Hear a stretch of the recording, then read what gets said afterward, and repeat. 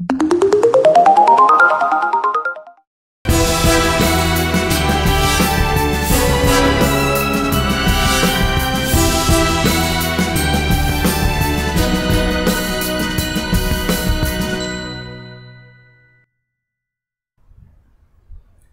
to Beer and Politics. We are your unabashedly sexy hosts. He's Twisted Steel. I'm Sex Appeal. Today we have a cocktail hour special. That's a mixed bag of goodies for you. We're going to talk about whatever we like. Two of the topics we're going to start with today are false equivalency and slippery slopes. I just want to remind you, check us out on iTunes, on Stitcher, on Google Play. Follow us on Facebook, on Instagram, and of course, YouTube. Now, before we get started, we do have a beer review. Madam Brewmaster, what do we have on tap today? Today we are drinking white ale from St. Archer Brewing. St. Archer Brewing, San Diego, California. This is their white ale. Clocks in at around 5% alcohol. Now, a white ale is going to be a predominantly wheat beer originating in Belgium, but this, of course, is an American brewery. It's going to have some great tones to it. It'll be an unfiltered beer, so as you can see, it's going to be really cloudy. There won't be a ton of head, but it should have a decent level of carbonation. It should be crisp, refreshing, the kind of beer that you would want to drink on a summer's day. And because of the yeast and the wheat malt, because of the yeast and the, yeah, there we go, the yeast and the wheat malt, it will produce some interesting flavors. All right, so it tastes like a white ale to me. I feel like it's a little bit flat on notes. It might just be because if you were to typically have something like a Blue Moon or something that might be garnished with an orange, maybe that might prop it up a little bit. It's good. I would give it 3 inappropriate interns. Nice. So I actually think this is a pretty decent white ale. Okay. I actually love the flavors that it does have. Okay. I personally would prefer a little bit more carbonation to make it a little brighter, a little crisper. Yeah. But I really do like the flavors this beer has. I get notes of spice in here as well, almost some peppery tones, which I think is great for a beer. Again, great for something that's supposed to be kind of crisp and refreshing on a summer's day. I would actually give this 4 Winston Churchills. Oh, that's awesome. And it might just be that, you know, I want more carbonation. I'm not really sure what it's missing. White ales aren't my favorite beer, but it's good. I do like it. Maybe I'll bump it up to 3.5 inappropriate interns. We'll stick with that. Still good. All right, so thank you. St. Archer? St. Archer, they do not sponsor us at all, but maybe they should. They should think about it. All right, so moving on. What we got on tap? Today we're discussing false equivalencies. Okay. I'm discussing a bunch of things. Sure. I think one thing I really want to start with is the false equivalencies. Okay. In the face of the recent protests we've seen in Charlottesville, Virginia, in Boston recently, with free speech marches, and white supremacists or Nazis exercising their free speech rights, and the violence that's come around this and the violence that's come from these protests. Sure. And I've seen a lot of people on social media, whether it be Facebook, that's basically Facebook. YouTube. You're very diverse. You're a Renaissance man. Right. I've seen a lot of people talking about how the Antifa protesters are essentially the same thing because violence is violence is violence. Right.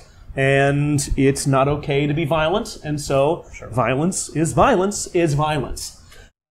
And I think it's an interesting, we're kind of getting into a quagmire, because I don't want to say that I don't want to say that we support violence or we condone violence, because that's, well, one might say that is a slippery slope, but we'll get into that later. Sure. But the problem I have with this idea that violence is the same thing across the board is the background of what that violence is, or the background of how it comes about. Sure. And what I mean here is we can easily, with the Nazi theme, look in history and see Nazis.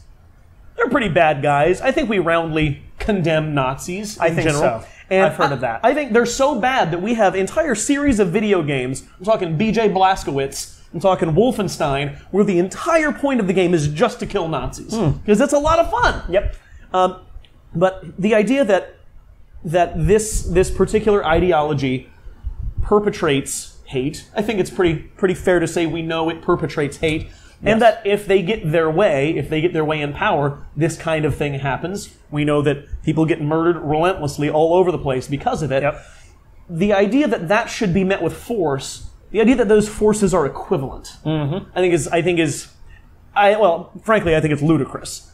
That a group that is attacking someone can't be met with force or shouldn't be met with force. Basically, like, look, think about this. If someone breaks into your home and is trying to kill you, do you have a right to fight back? With deadly force, if possible. You do. Actually, we do. We do. But they're just exercising free speech. They are exercising free speech. And I actually don't have a problem with exercising free speech so much. But the idea here is that their free speech, and they're not doing it just to exercise free speech. They're doing they're doing it to gain political power. Correct. And we know what happens in situations where groups like this gain political power. And it is not peaceful. It is not free speech. It is, this group is on the board for extermination. Yes. This group will be forcibly removed from your homes.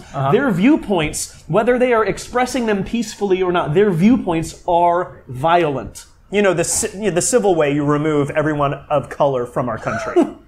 Right. Yeah. No, it doesn't exist. Yes. I kind of liken it, and I've talked to parents about this. I've actually always had this point of view, but I liken it to bullies, right? Okay. So, obviously, if a bully touches your kid, most people say your kid can touch them back, right? That's assault. Sure. Okay. Right? Okay. But what if the bully just every day just torments your kid verbally? All right? Okay. And your kid sucks it up every day. And the bully every day continues to do it. And after a year, your kid, I don't know, punches the bully in the face. All right, so your kid was violent. Yes. All right. Do we really think that they're equally responsible for what happened in this case? I mean, the first thing I would ask my kid if they ever got in a fight is, did the person have it coming? And this is really important because the people who are upset with the left, we'll call them the right, make fun of the left for being snowflakes and being wusses. And they talk about the wussification of America. They actually call it something else, but I'm going to stick with wuss in this case. It rhymes with that. But they're talking about that, and all we're talking about is giving something to somebody that they've been asking for, right? They mess with the bull, you get the horns, all right? Not condoning violence, but to say that this is equivalent, that they're both equally responsible for what has happened, is a ridiculous notion. In fact, we find that when you punch the bully in the face, they stop bullying. Usually so. And that kind of leads me to where I want to talk about this. Because what we're talking about, the reason that we see counter-protesting is to stop the bully before it becomes a problem. Right? That's your point. So I've actually outlined, because I want to talk about this idea of false equivalency, I've outlined it in 3 ways. And you've highlighted at least one of those ways, obviously, for me. So let's talk about equivalent. All right? Equivalent means, for lack of a better term, equal. It's not equal. No. It means having the same value. Having the same impact, right? That's what equivalent is. So, to your point, let's look at white supremacy. And we don't even have to go any further back than the 19th century. And so, I've outlined impact, gravity, and actions. Those are the 3 things I'm going to talk about today. Okay. All right. So let's talk about impact. The impact of white supremacy in the world since the 19th century. All right. We've had slavery in America. People died during slavery. And people were enslaved during slavery. And the reason they were enslaved is because of white supremacy. Okay?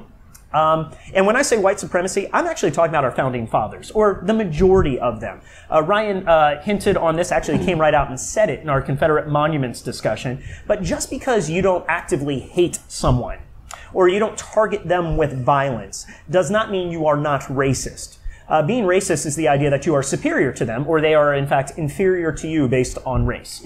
And our founding fathers, the majority of which, felt that way. This country was born on racism, believe it or not, and it has perpetrated everything in our country, even till today. We're still fighting against the ideas, okay? So that's number 1. Number 2, Nazis. More than 6 million people were killed just from genocide because of the Nazis. That's white supremacy. So we're talking about impact from a white supremacy standpoint.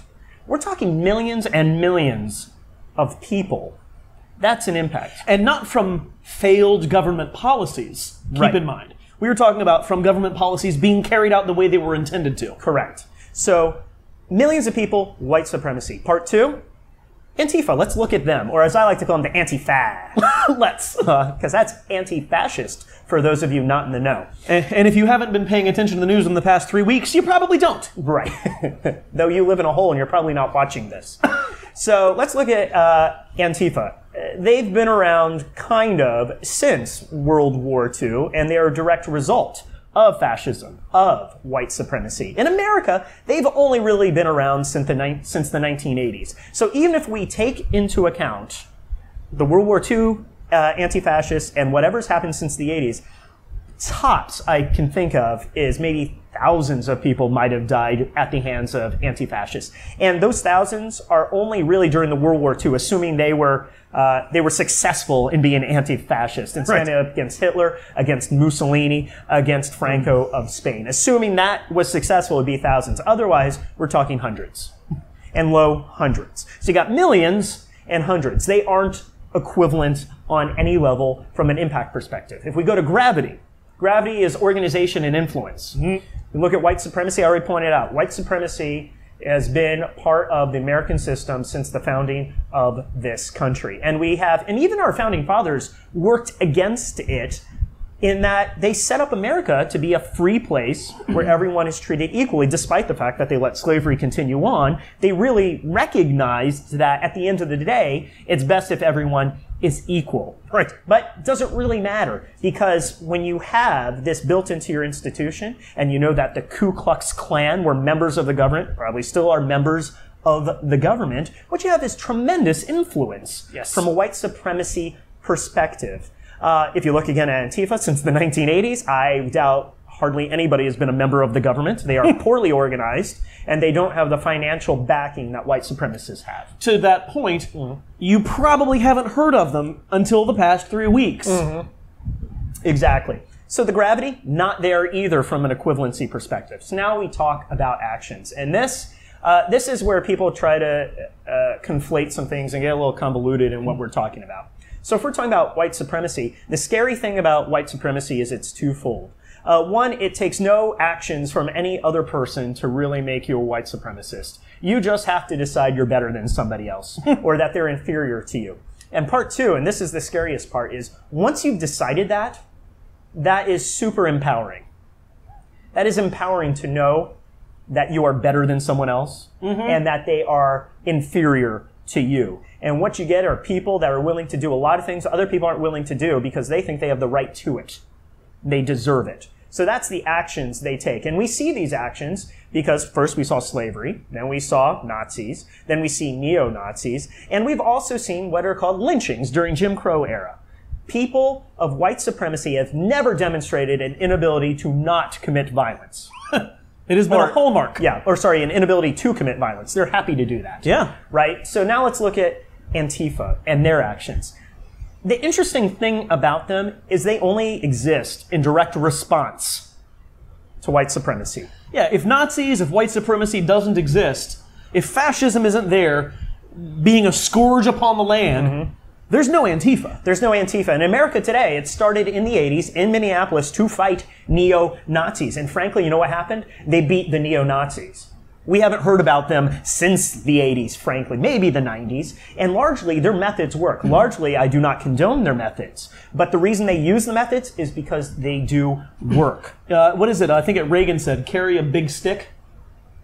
I don't think it was Reagan. Might have come before him. Maybe. Might have been a Roosevelt. I don't know. Who knows? No one does. There's no way, and there's no way to find out either. But the whole point is that one of the things that we try to do with military strength in this country, in the United States, is to have a giant arsenal to scare the shit out of people so they don't start things. That was a Reagan policy, by the way. It was. It was a Reagan policy. And so, speak softly and carry a big stick.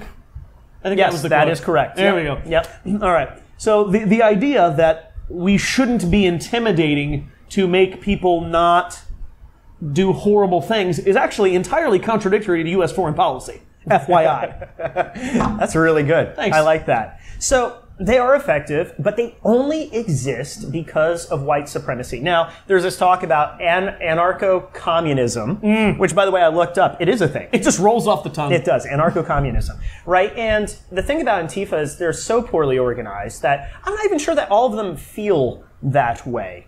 And they usually disappear when white supremacy disappears. I can't tell you the last Antifa march that they just put together. In general, sometimes they protest the World Trade Organization. That happens. I don't hear about a bunch of cops usually being spat upon and attacked or random attacks from that. By Antifa. Yeah, by Antifa. See, that's not a thing. They don't just do stuff. They do stuff in response to white supremacy. That is not equivalent. Now, some people would argue that Antifa attacks cops. I would argue that people on both sides, in general, have people that attack cops. All right? That's just something that happens, and it's wrong, and it shouldn't happen, and I don't support it. But I don't know of any mainstream cause that actually tells its people to attack cops. And you know this because you don't actually see a lot of cops killed and attacked. Right? Again, when Antifa isn't battling white supremacists, they aren't attacking cops. Right. Right? And white supremacists generally aren't attacking cops either. Unless they're black. Yeah. But we do know that some top cops are attacked from both sides. Sure. And that's wrong. But to say just because you happen to know Antifa attacks cops and to say that's equivalent, I just walked you through. There is no equivalency there. That is wrong. It is a lie. Antifa they're not good. Let's get that straight. They don't represent good. And the reason I say this is because they are the judge, the jury, and the executioner. And that is a scary thing to have from just an individual, or even a small group, or even a large group of individuals. I am the law. Right. He's the law. And I wouldn't trust him if he were the law. That is the problem. They are concerned. They are something we should be very concerned with. But by saying they are equivalent... Especially if you're a fascist. Especially if you're a fascist. But to say they are equivalent to white supremacy is indeed to sanitize the impact that white supremacy has had throughout the world and in America today, because the impact, the gravity, and the actions between the two are not comparable. This is such a massive divide. It is. It really is. We should watch them. We should be ready. We should not condone their violence. But let's not call them equal. Yeah. That's nutty. I think it's about one of the furthest things from the truth you could possibly say. Absolutely. All right. So next, slippery slopes. What you got? Slippery slopes. People talk about the freedom of speech, for instance, with these marches, especially this recent march in Boston where the alt-right, the Nazis, the skinheads, whoever, put together this rally for walking, or a march for free speech. Yeah. So they're like, yeah, I have a legal right to be as disgusting as I want to be, which is true. Currently. Currently. And it was broken up by a lot of counter-protesters.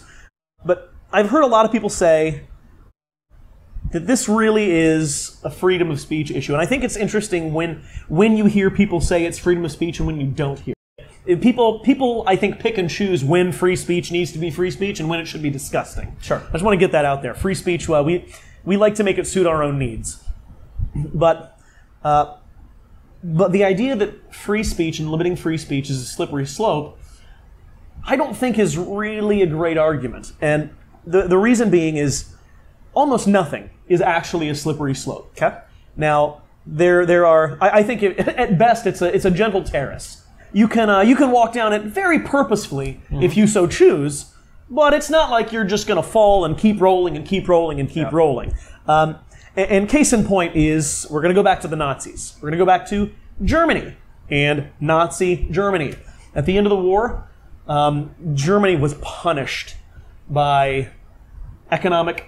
their economy was crippled. They weren't allowed to have an army. They paid a massive price for what happened in World War II. Germany has outlawed a lot of Nazi stuff. Okay. There is no such thing as a Nazi political party in Germany. It is illegal. There are lots of things about what you can say and what you can't say about Nazism. To their detriment. Right. It's not like other rights have been infringed. And it's not as though the country per se is worse off as a result. So they stopped there. They stopped there. They didn't slide down that slippery slope. It's almost as though it was a gentle terrace, and not a slippery slope. And so I think, and now that doesn't mean, I want to be clear, that doesn't mean that in the United States I support curbing this speech. Right. But understanding what it is, and understanding that the idea of a slippery slope is an inaccurate representation of the argument, I think is important to do. Yeah. Like I say, it's not a slippery slope. I say it's a purposeful, defiant march off a cliff. Right? Yeah. Slippery slope means that it accidentally happened. You lost your footing and it was unintentional and you had no idea this was going to happen. And the next thing is, of course it is. You're falling. Of course this is the next thing that's going to happen. Right. No, we know we can logically discuss and conclude some of the things that could happen, and we could actually keep them from happening if we so chose to do so, but we typically don't, and then we call it a slippery slope. Or we pretend like it's a slippery slope and we don't even make the initial change. Or that the changes that came after it we had nothing to do with. Right, absolutely. Oh my gosh, it just happened. What else could be expected? Yeah, we know better. We purposefully do ridiculously stupid things, or don't do the initial reasonable step because we think we're going to do ridiculously stupid things, which we probably would. But so I'm going to talk about 3 slippery slopes that aren't really that slippery. Oh, love it. All right. So number 1, prayer in school. All right, so when I was younger, I remember I was talking to family members, and they didn't want moments of silence in schools. And their argument was that a moment of silence is really just the first step towards that slippery slope of prayer in school. Because why do we have moments of silence? I would say so people can pray. Yeah. Or at the very least, reflect internally without any outward indication. But we do assume a lot of them would pray during that moment of silence. Assuming you're a majority religious nation, yes, one would. Yes. So the argument here is, well, we don't do moments of silence because then people would say, well, look, you gave us the moment of silence so we could pray, so why don't we just make it prayer in school? Well, because from that slippery slope, we can say, because it's not legal to have prayer in school. Because the two things are inherently and intrinsically different. That is correct. So no, you can allow moments of silence, that makes sense, and then say no to prayer in school. We're not just walking off that cliff. There's no reason to. There's a separation of church and state. We can all have that discussion and not do it. It would need to be an incredibly deliberate move for something really like would. that to happen, even if moments in silence are allowed. Yep. Number 2, recently, we were able to... Did you make a mess? I spilled a little bit. This guy makes a mess. Gross. We were able to genetically modify an embryo. Ooh. All right. So, sounds good. Most of us would say, why did we do it? And it was to cure a disability or a disease. So, if I said we could do that before your child is born, most of us would say, that sounds good. Yeah, that'd be amazing. Like, if I knew my kid was going to be born with a defect, and that could be stopped, why wouldn't you want that? That sounds reasonable. Now, there's some stuff we could talk about prior to that research, but that sounds reasonable enough. Sure. But the slippery slope is designer babies. Okay. Is that really something that's slippery? I mean, I think you probably have to purposefully choose to have designer babies. Yes. Like, we wouldn't know, oh, wow, my gosh, I don't know how we got to designer babies. Like, yeah, you do. Like, oh, I cured this particular disease, and then it just so happened that the baby had blue eyes, blonde hair, and was 6'2" and muscular and incredibly intelligent. Ah, such a slippery slope. It's not a slippery slope. We do it on purpose. And that brings me to number 3. And we're going back to the Confederacy and the Confederate statues. Let's. So, we are... I'm going to do some build-up before I get to the slippery slope, but we're confusing the people with the statues. Yes. So I call this a mixed bag because I'm tying up a couple of things here. All right, so we say Robert E. Lee was a good guy. Why can't we have a statue? You can. He probably was, for that time period, a good guy. He probably had a lot of insight and noble statements and noble thoughts and noble causes and all these other respectable things. No problem. That Confederate statue is not meant to honor any of those things. It's meant to honor the Confederacy, which are none of those things. It's a statue for a purpose other than Robert E. Lee. It's of Robert E. Lee, but it's celebrating all these other bad things that we shouldn't be celebrating. The slippery slope here is that people are like, well, if you're going to take down Robert E. Lee, why not take down George Washington? Because again, we're separating the statue from the person. The George Washington statue does not celebrate George Washington as a slave owner. Right. Right? Thomas Jefferson doesn't celebrate him as a slave owner. Abraham Lincoln, who someone decided to vandalize, we're not celebrating Abraham Lincoln and his thoughts on whether or not black people were as good as white people. We're celebrating the fact that he had, for whatever reason, the foresight to emancipate the slaves. That's what we're celebrating here. So if you think that these like the Robert E. Lee statue should be torn down because he thought blacks were inferior, or because he owned slaves, you're wrong. We want it torn down because it represents the attitudes that all of those things are okay. That's why it needs to go. These aren't slippery slopes. I can have a normal conversation with you about George Washington, and you can say, well, George Washington owned slaves. And I'd say, yeah, that's bullshit. That's what you'd say. Yeah, that is what I'd say. Thomas Jefferson owned slaves. And he banged them. It was bullshit. Yeah. Like, yeah. And then you say, but that statue has nothing to do with that. Right. Like, wait, did he not pen the Declaration?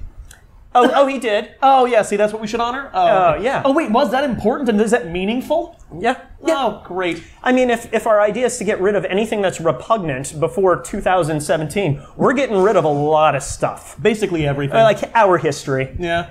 Like, we don't deserve to have history. We don't deserve to acknowledge people for doing the great things they did do in a time where if you're white and you had money, you were owning slaves.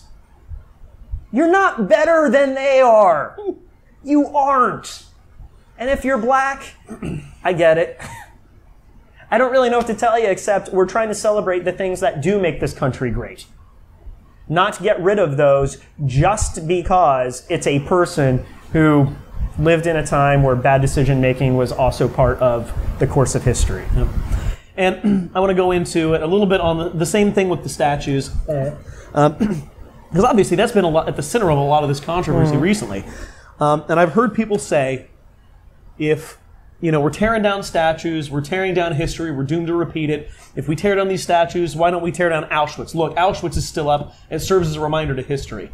And my argument is that the statues actually don't serve as a reminder to history. No. The Auschwitz is up to remind us of the level of depravity and evil that men can force upon other men. And it is left there as a reminder of the historic atrocities and evil that stained the face of the human race. General Lee statues, you literally put on a pedestal. Yeah. They are not the same thing. You look at the Robert E. Lee statues as something that is proud and something that is noble. That is not erasing the Civil War. It's not erasing the animosity. It is whitewashing the atrocities that we committed here on this soil by putting those men on pedestals and saying, everything's fine. They were just complex. Yep. You don't look at it as a cautionary tale. You don't look at it as a stain. You look at it as proud, and you're wrong. Yep. And, it's interesting. So for everyone who's like, yeah, tear down all of them, hold your horses here. All right? I've been talking to several people. So we're talking about this from an academic perspective, really. Sure. In that, I'm not saying tear them all down. I'm just saying I can't come up with a good reason to keep them up, frankly. What I really think should happen here is, A, there needs to be logical, reasonable discussion about these things. And I think we found that in most cases where they were taken down, there indeed was logical and reasonable discussion where you had a city council or somebody else get together, discuss it, and say, you know what? These are a black mark on our city. We don't want them. And I'm all for that. I'm all for local governments and organizations getting together, having the discussion, saying, as a community, we don't want this. Because here's a fun little thing I was thinking about here. If your community says, I do want it, that helps us remember the past. What that tells us is you're probably a racist community. And that should be a marker for everyone. Like, that is the goal, right? We don't want to forget the past. Okay, so I'm cruising through somewhere in the South, and I see this great Stonewall Jackson Memorial, and I thought, I thought everybody discussed this and they decided to take it down. No, they decided to keep it. You might want to keep going. Yeah. You might not want to stop there. I mean, maybe you like it. I don't know. But that is indeed a marker, because if you knew everyone discussed it and some people kept it up, that really does tell you about how they view history. And then when you look at those statues, you can take your son or daughter and they say, hey, why is that statue there? Because this town is super racist. We learned. Thanks, history. Yeah, and I was going to say something, but I can't even remember because that was hilarious. Well, I'm at last call. Oh, you know what? Yes. Yeah. And the idea that this stuff being decided on a local level, that is great, because that is the epitome, and it's the best part about small government, about local government, deciding how you want your community to be run. Sounds very right-wing. It does. It sounds incredibly right-wing. And so I think that's the way it should be done. Yeah. And keep in mind, I'm only talking about public lands. Yeah. If it's private land, there's no reason. There shouldn't be discussion. Yeah. That's private land. That's none of your business is what that is. Yeah, it's none of your business. And if this is on public land, and again, we'd said before, if this were West Point, it'd be a different story. If it were a battlefield, it'd be a different story. Oh, I like to say I'll take Mexican War, Robert E. Lee. I'll take U.S. military, Robert E. Lee. Yeah. I'll take St. Paul's Church, Robert E. Lee. But I won't take Confederate soldier, Robert E. Lee, as much as I wouldn't take Massa Jefferson or Massa Washington as a statue. Right. There's ways to do this, and they're all reasonable, and they can all be discussed, and we can all not slide down that slippery slope together. Yep. So let's maybe cheers and sit upon a comfortable terrace. That sounds good. Cheers. Cheers. Till next time, remember, it's just beer. And politics. Check us out on all that stuff. Say hi to Madam Brewmaster. She actually sits beside the camera. All the time. She's waving. You can't tell, but she's there.